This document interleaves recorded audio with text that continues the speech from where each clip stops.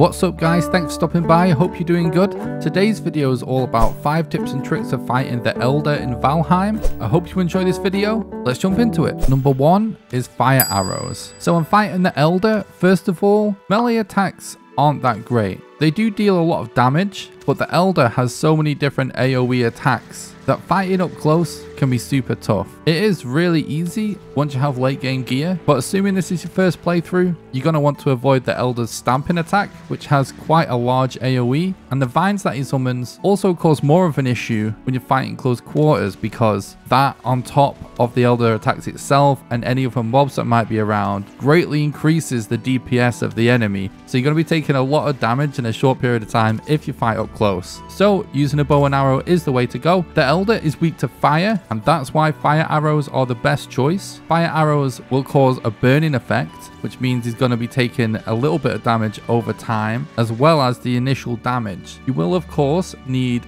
8 wood, 8 resin and 2 feathers to craft fire arrows, but that crafts 20 arrows. So it might sound like a lot of mats at first to get using fire arrows, but the fact that you're crafting stacks of 20 means it's really easy to craft 100, and you're not going to need much more than that. I do recommend taking more than 100 fire arrows, however. I would say about 150 to be safe. That's going to allow you a few misses, and if you really want to be on the safe side, you're definitely not going to need more than 200 fire arrows, even if you're going to miss a lot of shots. Number 2 is use pillars as cover. Now, the single most dangerous attack that the Elder has is the crazy vines attack, where he shoots vines out of his hand, Spider-Man style. For this attack, each vine deals a lot of damage, and if all those vines hit you at the same time, it's basically game over. These vines destroy pretty much everything in the environment, including rocks, copper, trees. And when you first start fighting the Elder and you start trying to use your bow, it's this attack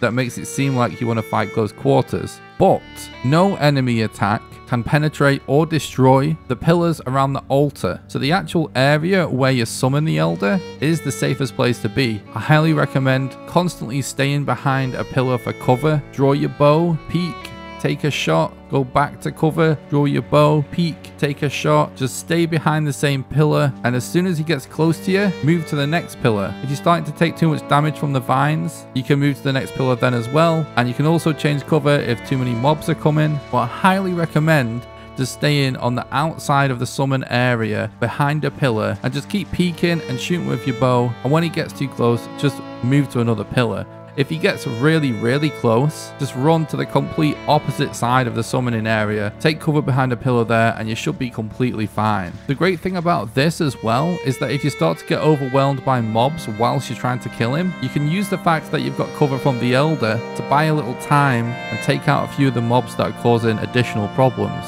So stay in cover, peek, shoot, peek, shoot. This one tip is probably the most important when it comes to beating the Elder safely. Number 3 is use potions. So as soon as you get into the Black Forest area, you can actually start working towards getting your potion setup going. I recommend using the minor healing potion and also the minor stamina potion. These potions do have a cooldown, so be careful. It's not possible to spam them. So what you want to do is use the previous tips to deal as much damage as you can and avoid taking damage. But as soon as you do take a large amount of damage at once, instantly use that health potion, go and get to cover. Make sure you hotkey your potions as well, so put it on the top bar of your inventory. This just means you're going to be able to quickly use the potion in an emergency. And then with the stamina potion, if you ever get in a situation where you are unable to get out of the way because you're out of stamina, then use the stamina potion. You can also use the stamina potion if you run out of stamina because you've been firing a lot of arrows, but I highly recommend holding on to your stamina potions for those crucial moments where you might die just because you're low on stamina and are not able to run away. So when you take a lot of damage, use health potion, and when you're out of stamina and you need to run away, use the stamina potion.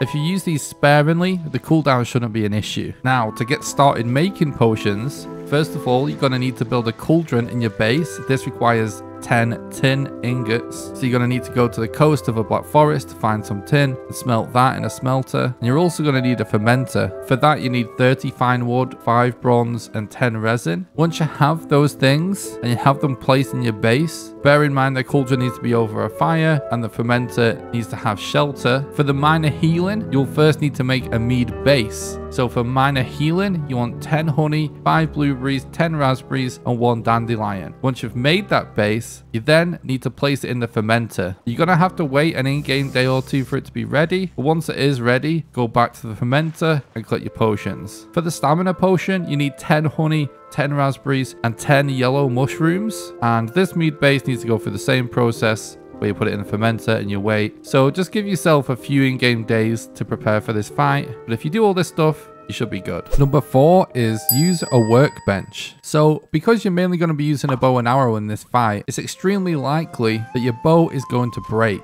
Now the obvious solution is to build more than 1 bow, and I do recommend using at least 2 bows for most boss fights. But there is one way that you can get infinite usage out of your bow when fighting the Elder, which is to build a workbench nearby where you can go and repair your bow. In this example, just to kind of emphasize the point, I built it right in the middle of the boss area, but it's probably better if you build it somewhere a little safer where it's not going to get destroyed. But I will say it was really surprising testing this that my bench actually didn't get destroyed. It's worth noting that the only reason this is viable is because most likely the bow that you're going to be using at this stage of the game is repairable at repair station 1, which means it only requires a level 1 workbench to repair. So this won't be a viable option for all of the bows in the game, but if you're fighting the Elder, this is perfect. So find a safe spot next to the boss area, build yourself a simple shelter, because remember, the workstation needs to be sheltered in order to work. And whenever your bow breaks, just run away for a second, go repair your bow, and jump back into the action. Number 5 is campfires. So if you bring the materials needed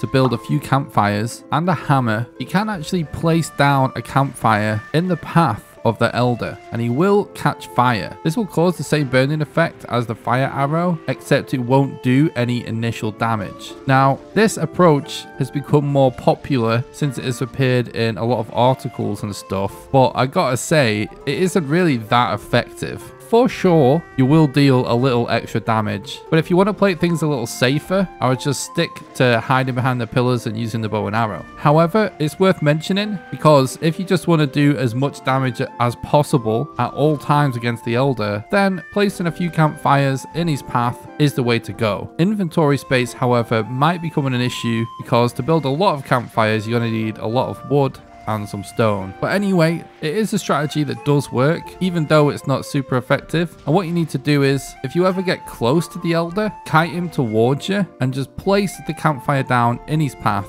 and he will basically immediately catch fire. You can just place campfires where you think he might go and try and kite him into it, but frankly, if you do that, you're going to be wasting quite a lot of time because this doesn't deal a lot of damage. So any time you spend trying to kite him into a fire is kind of just time wasted when that could be spent just shooting him with a bow and arrow. So I would say just place a couple in front of his path as you go, maybe destroy them and collect the materials and place them again a couple of times. And this is maybe something that you could do when you're changing cover between the pillars, and then when you get to the pillars, just go back to the bow and arrow strategy. Alright guys, that's just about going to do it for this video. Don't forget to leave a like if you liked the video, leave a dislike if you didn't, leave a comment below and let me know what you thought of this video or suggest a topic for a future video. I do stream every day on Twitch and I'm playing a lot of Valheim, so I'll leave a link in the description to that. I'm also planning on doing some YouTube streams, so if you're interested in that and you want to check out some of my future videos, hit the subscribe button, and until next time, have a good one.